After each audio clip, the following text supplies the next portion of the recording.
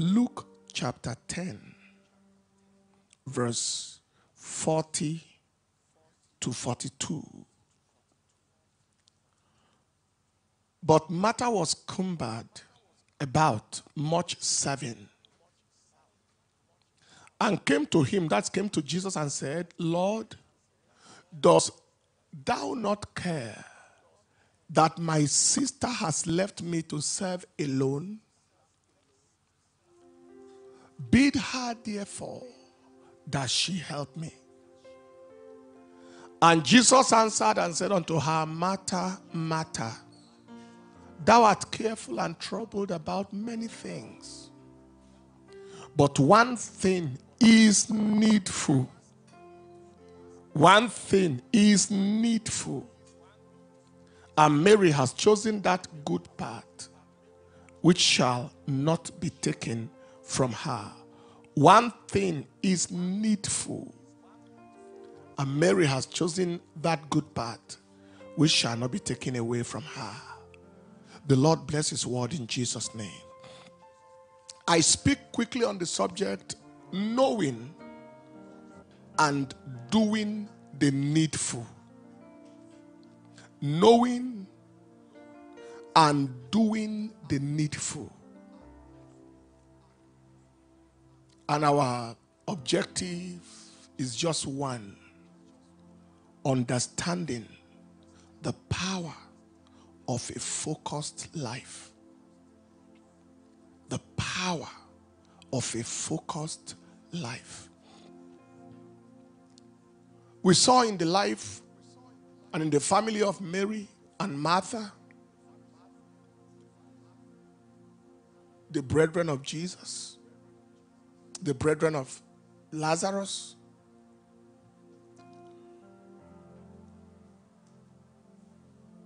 where we had Martha and Mary, two sisters with two different characters, two different attitudes, two different behavior to life. Martha was always very busy, cumbered with things that did not matter. Mary sat at the foot of the master almost on a permanent basis, trying to find out what was needful. At the resurrection of Lazarus, their attitudes and behaviors were different. Martha felt that Jesus came too late. And when Jesus said, I am the resurrection and the life, Martha said, oh, I know he will rise up in the last day. Mary had a different attitude. The summary of this is, Mary always knew and did the needful. Martha always did the needless. Knowing and doing the needful. This lockdown, in most probability, has confirmed to you that there are things that are not as necessary as you thought. There are things that are not as vital as you thought. If there were no lockdown, there were visits you would have made that were not necessary. There were things you would have bought that were not necessary. There is a way you would have spent time that wasn't necessary. Appointments you would have kept that were not necessary. And now, the lockdown showed that those appointments did not hold and nothing spoiled. Those timelines and deadlines and urgencies didn't hold and nothing spoiled. In fact, maybe things were better. Take note of the following. Number one, there are things that place a great demand on your time that are not necessary. Matter. You are wasting time on what does not matter. There are things that place a great demand, okay, let me put it, on our time that are not necessary. Is it endless browsing on the internet? Is it endless chatting on platforms? Two, there are things that place a great demand on our effort and energy that are not necessary. They place a great demand on our effort and energy that are not necessary. Three, there are things that weigh us down and tire us out that are not necessary. You say, Matter, you are cumbered, you are weighed down by too many things, and these things are not necessary. So there are things that place a great demand on our time that are not necessary. There are things that place a great demand on our attention, rather, a great demand on our effort and energy that are not necessary. There are things that place a great demand or that weigh us down and tire us out that are not necessary. You are weighed down, you are tired, and you have achieved nothing. Fourthly, there are things that occupy our thought and consume our attention that are not necessary. You spend your thought on what didn't matter. You know the way we spend time, you spend thought too. There are things that occupy our thought and consume our attention that are not necessary. Finally, there are things that consume our resources that are not necessary. The gambler has not gambled for a while now, and nothing spoiled. And in fact, it's better off. That consume you. You spent money that you didn't need to spend.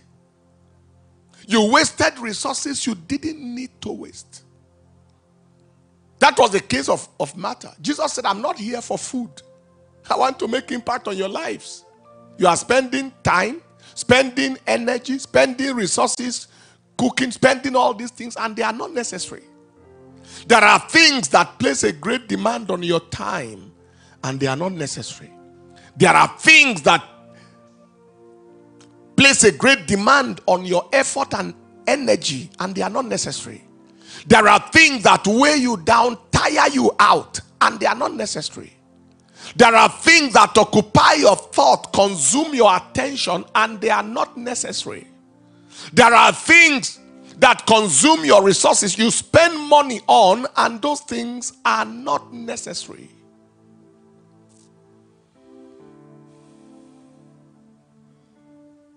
Please understand that the priorities of your life determines the prosperity of your destiny. If you can identify what the priorities of your life are, they will determine whether or not your destiny will prosper, and to the extent that destiny will prosper. The priorities of your life determines the prosperity of your destiny. How important is focus? The life of focus. Knowing and doing what is needed or needful. How important is a life of focus? Number one, a life of focus makes one a focus in the earth. A life of focus makes a person to become a focus in the earth. Every time you see a man that suddenly became a focus, it's a focused life. Second, a life of focus brings speed and progress to life. Speed. When your pursuit is clear, your speed is high. When your pursuit is clear, your speed is high. Paul the apostle achieved practically more than any other apostle in the New Testament. He wrote half of the Bible, of the New Testament. He said, one thing have I desired. One. Philippians chapter 3 verse 10. One thing, one thing, one thing. All right. Move all the way to verse 12. Okay, let's start from verse 10. He said, from verse 9. 8. Yeah, doubtless I count all things but loss for the excellency of the knowledge of Christ Jesus my Lord, for whom I have suffered the loss of all things, and do count them but don't, that I may win Christ, and be found in him, not having mine own righteousness which is of the Lord, but that which is through the faith of Christ, the righteousness which is of God by faith, that I may know him and the power of his resurrection and the fellowship of his sufferings, being made conformable unto his death, if by any means I may attain unto the resurrection of the dead. Not that I have already attained, or that I am already perfect, but I follow after, if that I may apprehend that for which also I am apprehended of Christ Jesus. But I count not myself to have apprehended. I have not reached anywhere yet. But this one thing I do, forgetting those things which are behind, and reaching forth to those things which are before. Which are before.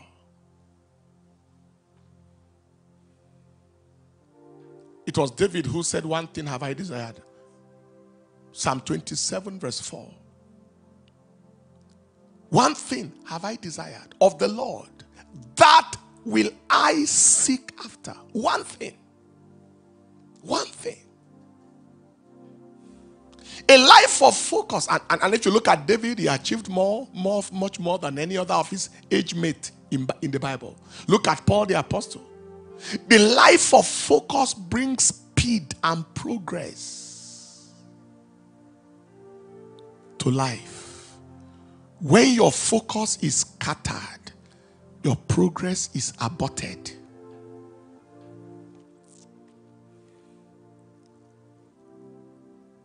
Thirdly, a life of focus is key to impact in life. You make mark with focus. It's key to impact in life. You make marks with focus. You make marks. It's key to impact. Where we read already from Paul the apostle in Philippians chapter 3 verse 12 to 14 will suffice.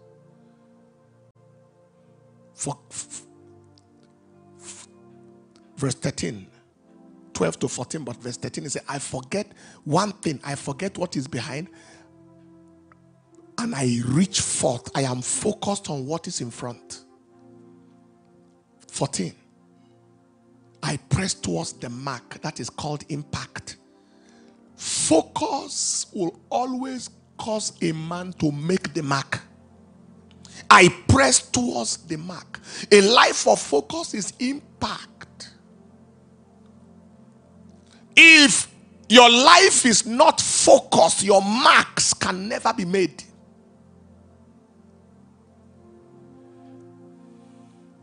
Fourthly, a life of focus is a life of influence and authority. It's a life of influence and authority. For this purpose was the Son of Man manifested. Not many, just this purpose. 1 John chapter 3 and in verse 8, that he might destroy the works of the enemy, the B part. For this purpose, the Son of God was manifested, that he might destroy the works of the devil. A life of purpose is a life of authority and influence. That is, you have influence on people. You have authority in life.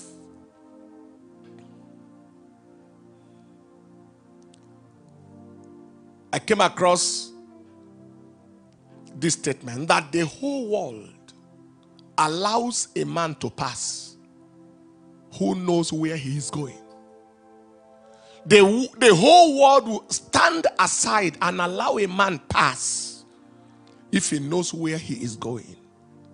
The life of purpose, focus, is key to influence and authority. And I have discovered that the one who knows the way will always take the lead. If you know the way, if you know what you want out of life, you always take the lead. Finally, the life of focus is the life of wisdom. You live wisely when you live focusedly. If your eye is single, your body will be full of light. Matthew chapter 6 verse 22. If your eye is single, your body will be full of light. Light equals wisdom. Light equals insight. Light equals illumination. There are many people today who would have gone farther than they have gone now in their lives, in their careers, in their businesses, in their endeavors on earth. They would have gone much farther than they have gone if they have been more focused than they are.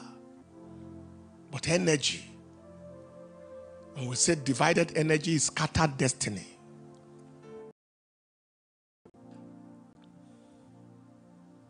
What do you do? Knowing and doing the needful. What do you do? Number one, identify activities and associations that constitute your priorities. Identify them. Activities, associations that constitute your priorities, that you are to put in front of you. That is, priority means in front of you. Put in front of you.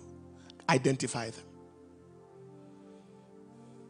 Because there are activities and associations that take you closer to your purpose, that cause you to achieve what you are on earth to achieve and to fulfill your God-ordained destiny faster. Identify them. Those activities, those associations that will assist you faster to reach where you are meant to reach. Secondly, identify activities and associations that constitute your posteriority.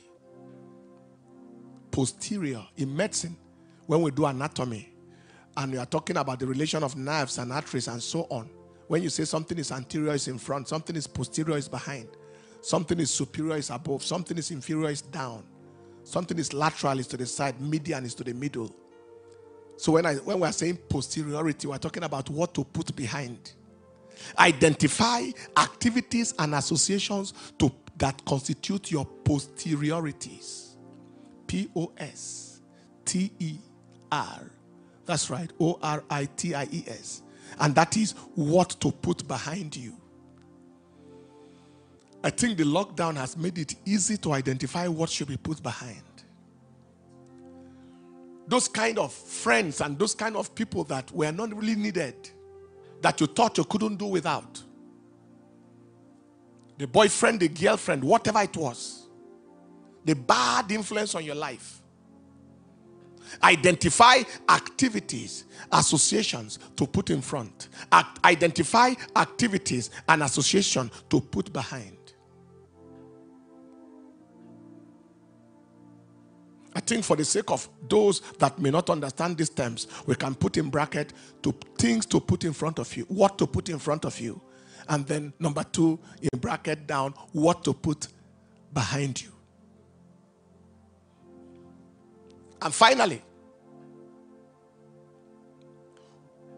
put each activity and association where they belong with all wisdom.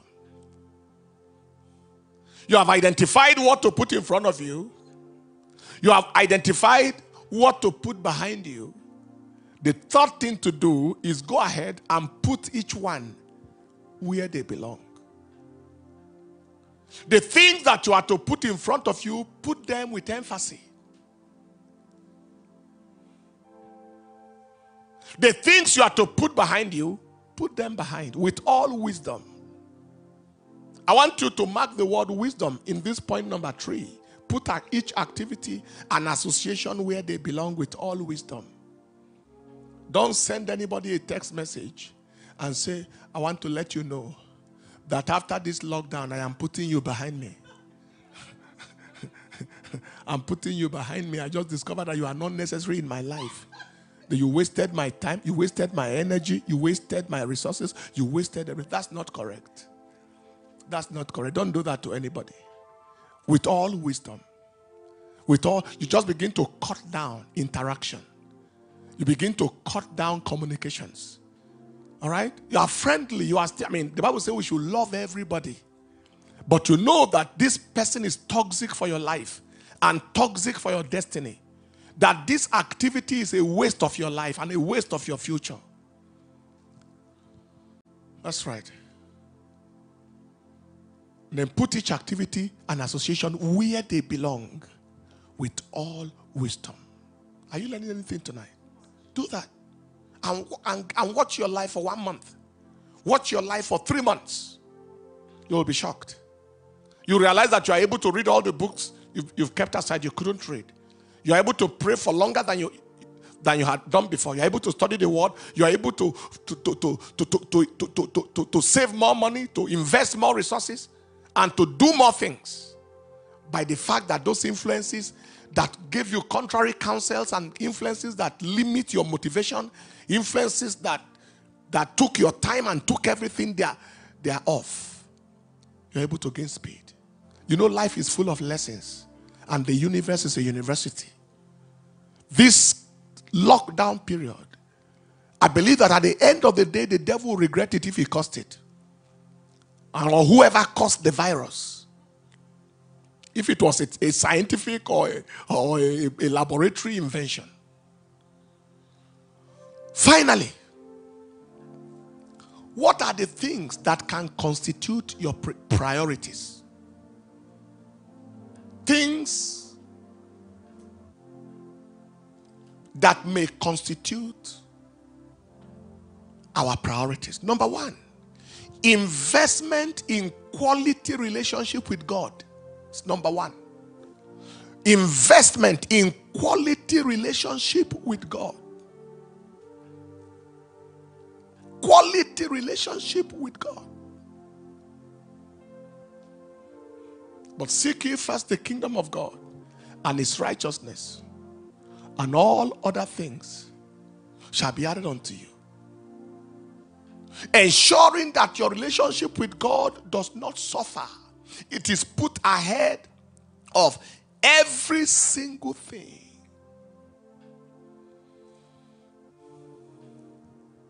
Number 2, that is, I'm talking about your prayer life, study of the word, everything that is needed to make you vibrant, buoyant, and effervescent. Number 2, development of quality relationship with family and valuable associations. Quality relationship with family and valuable associations. He that loveth not knoweth not God, for God is love. I think that will be 1 John chapter 4 verse 8. God is love. God is love. Deploying your love, enhancing the value of your wife, your children, your husband, enhancing the value of your the valuable, when I say valuable associations that bring out the best out of you, associations that motivate greatness out of you, Associations that push you to know God more. Associations that sharpen you for the best. Investing in them. Relationship requires workmanship. I had an interview with a radio yesterday, an FM radio, where they're playing the new song, Keep Holding On. And they are telling me, asking me, what advice do I have for families at this time, especially families that has entered into serious problems in the course of this lockdown? I say, what? The problem inside lockdown? Lockdown was, apart from maybe financial problem that could bring pressure, lockdown was an opportunity to bring husband closer to wife, father closer to children. Because everybody has been busy all this while. Children go to school in the morning in places like Lagos. Before they return back home, they have come back home before their father comes from the island, from his office, they have slept. And then he woke up in the morning and went to the office around 5 a.m. or so, before the children will be going to school. So for 10 years, the child may not really know who the father is, apart from Sunday morning. And this was an opportunity for the father to know his children and love his children and be family together, husband and wife. And then this is the opportunity. And then the same opportunity has become an opportunity where there is family problem. It's an abomination. A woman sent me a text message about a man who has been such a wayward man. He said 99% of their life together is with strange women. Until in this lockdown, no movement, he is with another woman. In the lockdown, he's locked down with another person. Wife and children are on their own. No movement, and no movement is with another woman. What a waste of life. What a waste of life. What an abomination. What kind of father did such a children acquire for the get? Or a husband did such a woman get? No. Your net worth is a function of your network. The network of relationship, quality relationship in your life is heavier than how much money you have. In our place, they say that the person who has people is bigger than the person who has money. And I believe so. Because there are things people will do for you that money can't do for you. Development of quality relationship with family and valuable associations. A man who will have friends must show himself friendly. If you believe that this person deserves to be your priority, that is somebody in front of you that is valuable, you develop the relationship well. Number 3 is discovery, development, and deployment of life's potential.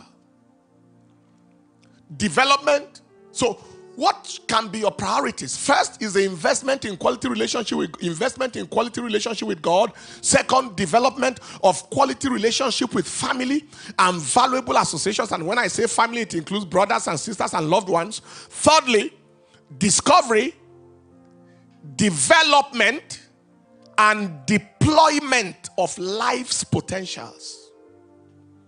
Finding what God has put in you, your purpose in life. The gifts, the graces, the talents. Developing them to excellent level.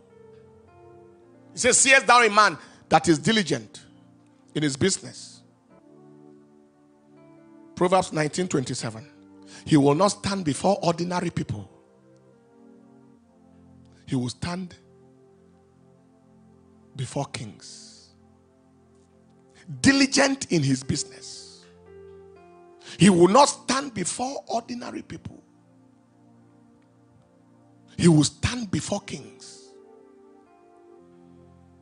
The discovery, the development, the deployment. That was why Paul the Apostle told Timothy in 2 Timothy chapter 1 verse 6. Okay, 22-29, sorry. I said 19-20. Okay, 22-29.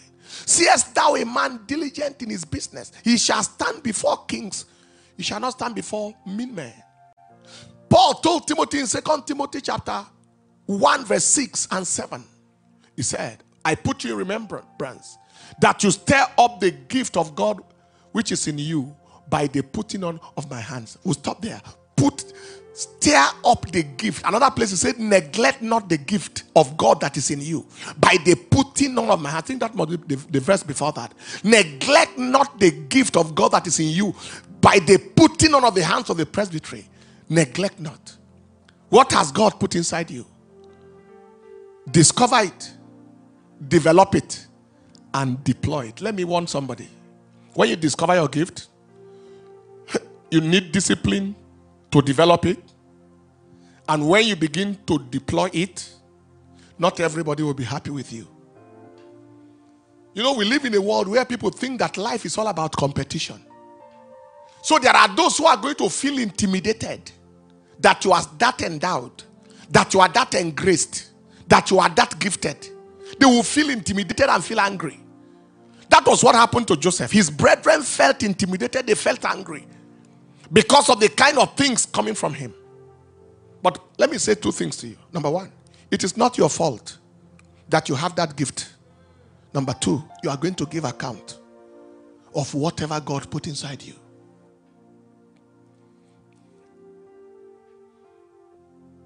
Discover it, develop it, deploy it for the benefit of humanity and the benefit of eternity. Not just for the sake of making money on the earth. Not just for the sake of being popular in the earth. For impact on humanity and eternity. The discovery, development, and deployment of life's potential. Number four, engagement. What can constitute the priorities of your life, of one's life? Investment in quality relationship, development of quality relationship with family and valuable associations, discovery, development, and deployment of life's potentials. Number four, engagement, involvement, and investment in kingdom assignment and expansion. Engagement, involvement, investment in kingdom assignment and kingdom expansion. The songwriters wrote, fading away like the stars of the morning, losing their light in the glorious sun. Thus will we pass from this earth and its toiling, only remembered by what we have done. Are you hearing what I'm saying? Engagement, involvement, and investment into kingdom advancement and excitement.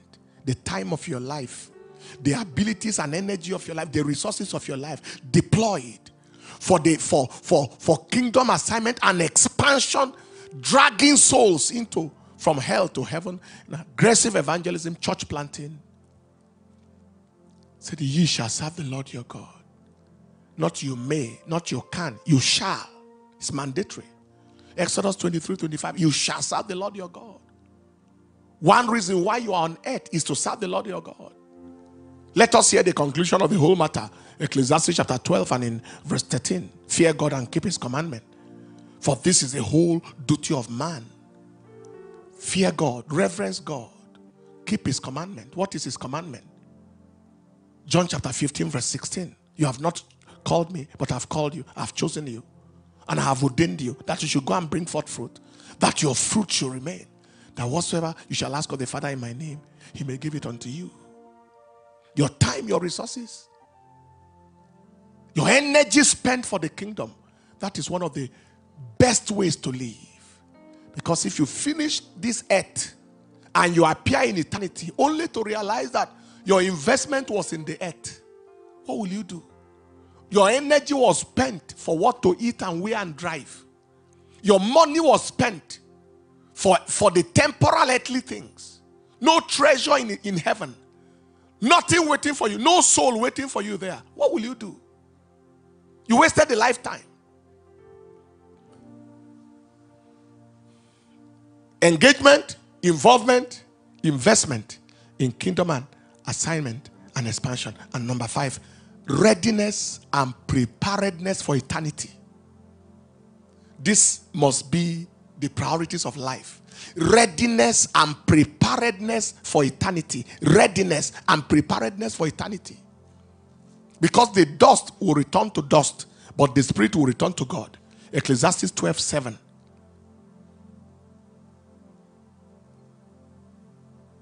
And Hebrews chapter 9 verse 27. And as it is appointed unto man once to die, after that is judgment. Every one of us, no matter how rich, no matter how talented, no matter how anointed, no matter how connected, no matter how educated, will one day leave this world and meet with Jehovah and stand before a judge that cannot be influenced, cannot be bribed. If you are not ready and not prepared for eternity and the trumpet sounds, and it's time to go, and you step out from time into eternity, and you meet your maker unprepared, what will you do? You end in hell, everlasting quarantine, eternal lockdown in the flames of fire? God forbid. God forbid. God forbid. Readiness and preparedness for eternity. Beloved, I'll end here because of time. Knowing and doing the needful. Invest in quality relationship with God. Develop quality relationships with family and valuable associations. Discover, develop, and deploy life's potentials. Engage, involve, invest in kingdom assignment and expansion. And be ready and prepared for eternity. Hear this in conclusion. You matter in life and in eternity to the extent that you do those things that matter with your life. Say that again. You matter in this time and in eternity to the extent that you do the things that matter with your life. Your life is going to matter in this time and matter in eternity if you did the things that matter with your life. Stand upon your feet where you are and let us pray.